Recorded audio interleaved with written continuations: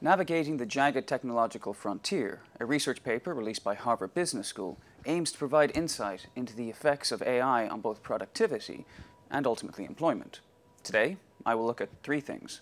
1. The paper's hypothesis and methods. 2. The paper's main findings and conclusions. And 3. Lokad's take. Let's get started. The paper explores the implications of AI on complex, realistic, and knowledge-intensive tasks. The AI was ChatGPT-4, a large language model. The implicit hypothesis was that introducing AI into the workflows of highly skilled professionals will result in productivity gains. The 758 subjects involved were consultants from Boston Consulting Group. The researchers divided subjects into two groups, with each group receiving a unique task.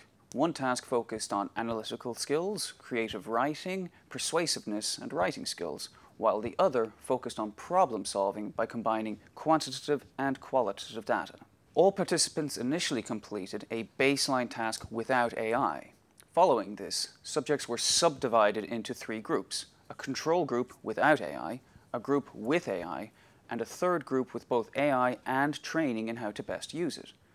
Subjects had anywhere from 30 to 90 minutes to complete their tasks, which were designed to mimic those found at high-level consulting firms. Even though the tasks were designed to be of similar difficulty, the effects of AI were quite different, leading to what the researchers called a jagged technological frontier.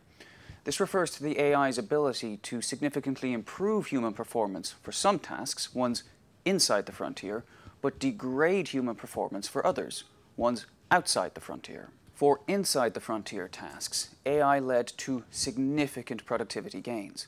Both AI groups outperformed the control group, and the group that received additional AI training performed best overall.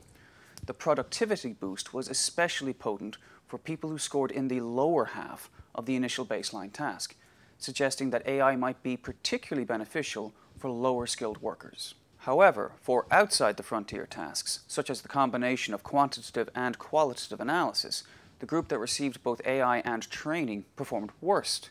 In fact, the control group outperformed both AI groups, with a significant difference noted between the control group and the group that received both AI and training. Ultimately, the authors suggest that for tasks inside the frontier, AI can dramatically improve both productivity and quality, and possibly even displace humans.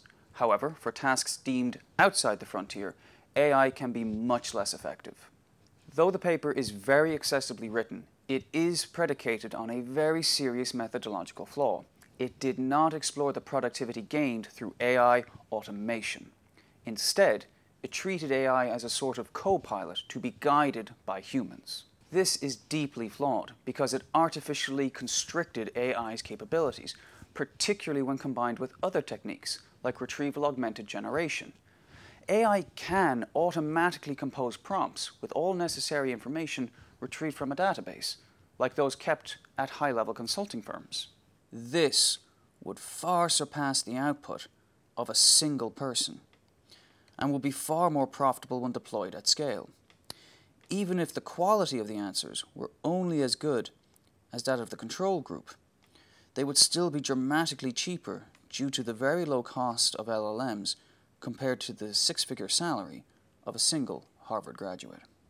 This is the real effect of AI on both supply chain and employment: the unprecedented productivity gains through automation for both quantitative and qualitative tasks. Deployed at scale, this would very likely surpass humans in terms of quality, and certainly in terms of return on investment. By ignoring this obvious use case, the paper provides a false and arguably dangerous sense of security to people already concerned about AI's potential effect on supply chain and other analytical jobs.